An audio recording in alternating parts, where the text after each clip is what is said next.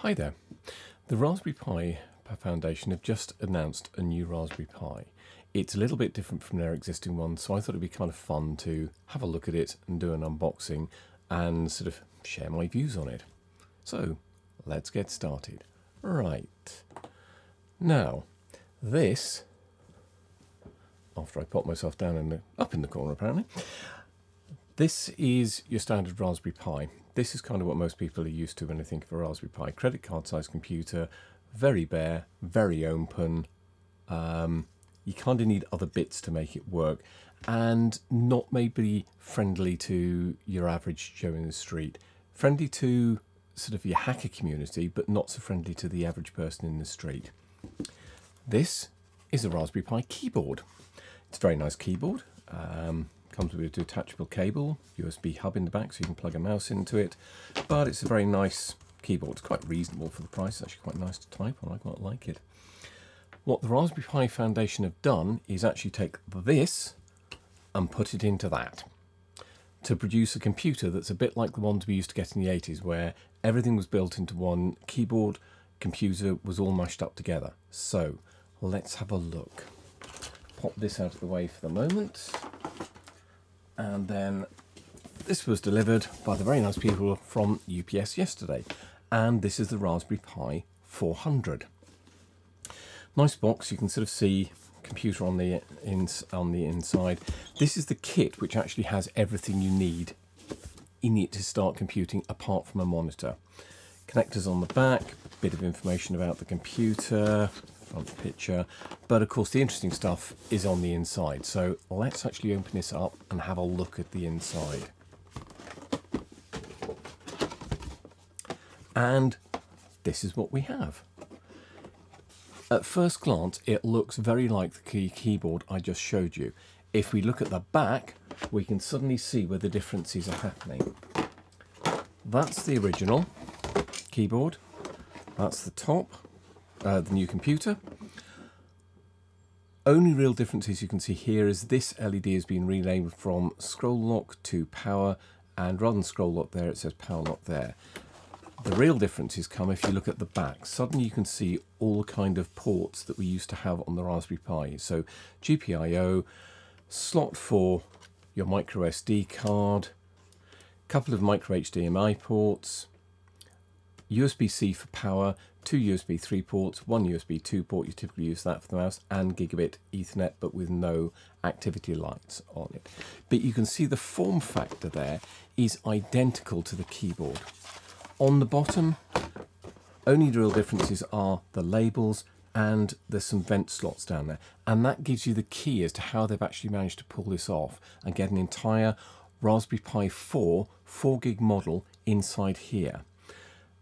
I don't know if you can, oh you can, because I can see it glinting very nicely.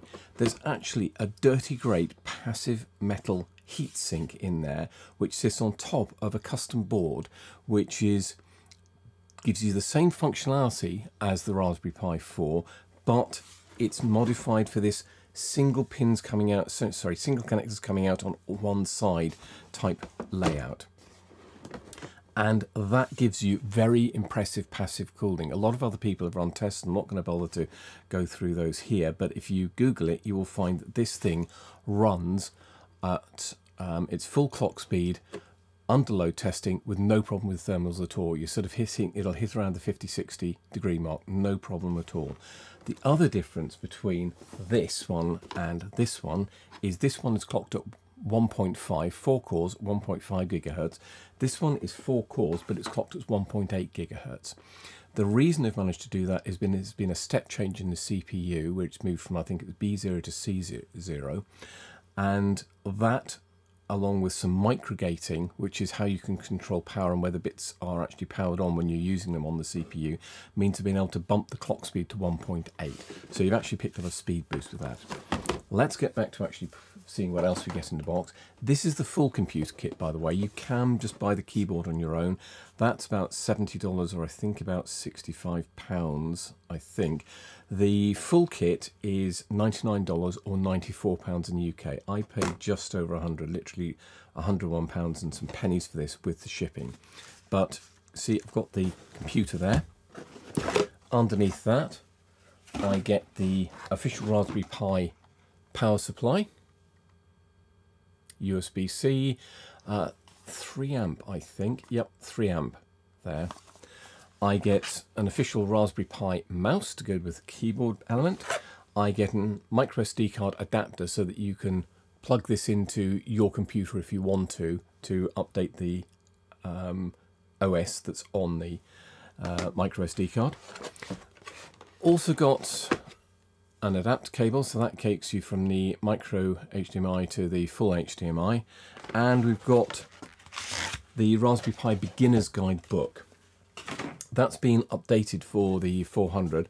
A lot of the information is sort of, is applicable to any Raspberry Pi. And in fact, the major piece is there's a couple of extra pages put in which show you how to connect up your Raspberry Pi 4.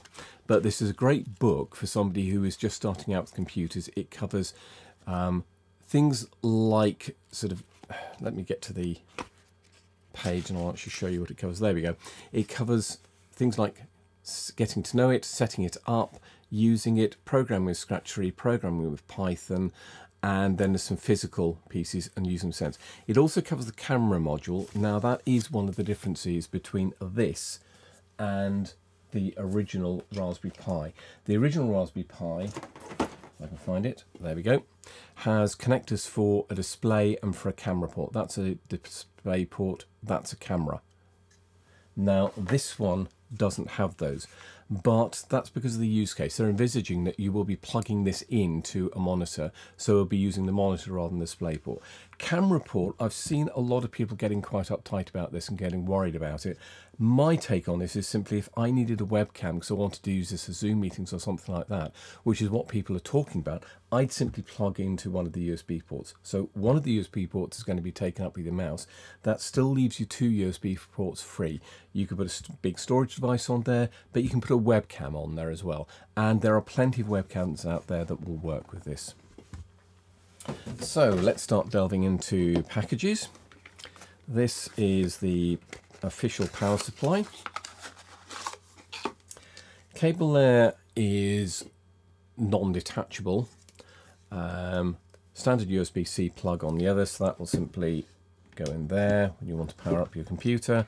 And that's your HDMI cable. The ports on the standard Raspberry Pi are actually labelled 1 and 2, and you, generally speaking, want to use the HDMI, sorry, they're actually labelled HDMI 0 and 1, and you want to use 0 and then 1, because 0 is the primary display. On here, that one is the one that's closest to the micro SD port, so that's the kind of typical configuration that you'd use. And then we have the mouse, which is sealed, so let me just get out a knife to open that up. There we go. And this is your official Raspberry Pi mouse. Again, basic but perfectly adequate, very nice mouse for this setup. One thing to be aware of is it has quite a short cable on it compared to most mice that you run across. However, I've never had this to be a problem. Even though this plugs into the left-hand side of the board over here, if you're a right-handed person like me, you'll actually find there's plenty of room. I mean, you can see how far I can stretch sideways there. There's plenty of room for that. And to be honest, having a short cable actually just declutters your desk. So I'm fairly happy about that. So your sort of working setup would be you'd be plugged in with the monitor cable in there, you'd be plugged in with the power supply in there, and that will give you your working setup of a computer. I have to say I love this, but that's probably just my age group, because these are the kind of computers that we grew up with when I was getting started with computing. The all-in-one units, everything is just built into that computer. You can literally unplug everything, take that with you, and you have your entire computer there. They are brilliant. In terms of the specs for it, as I've said, it's actually a slightly boosted Pi 4, so it's 1.8 rather than 1.5. It's got 4 GB of RAM on it. The micro SD card that actually comes with it in the kit is 16 gig. That's enough to get you started. It's an A1 card as well.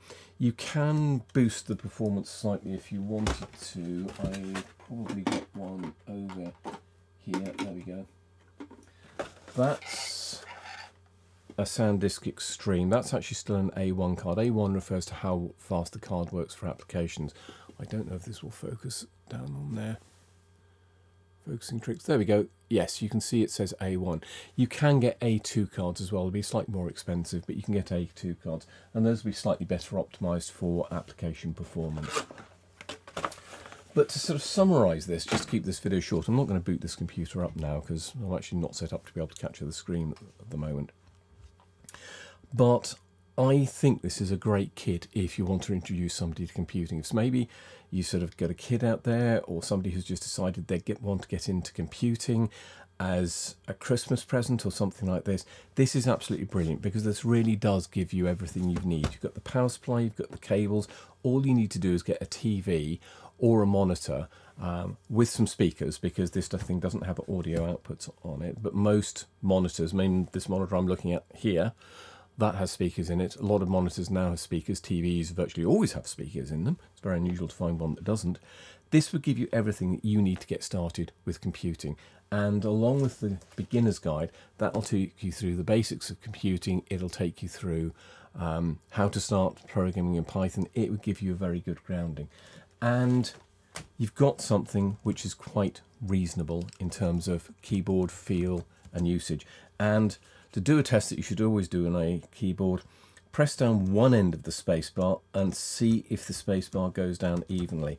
If it doesn't, you've got a nasty keyboard. This one, as you can see, passes that test perfectly. Doesn't matter where I press on the spacebar, it's running down perfectly. So, in summary, if you are thinking about getting computers for somebody, especially somebody who's maybe not used computers before, who would find that intimidating, this is a very worthwhile alternative. This is really great. Lots of expansibility, lots of power to actually do basic things like web browsing, reading email, everything like that, even having a quick look on YouTube and everything. This will rock it for them. So that's all I've got to say on this. Thank you very much for watching.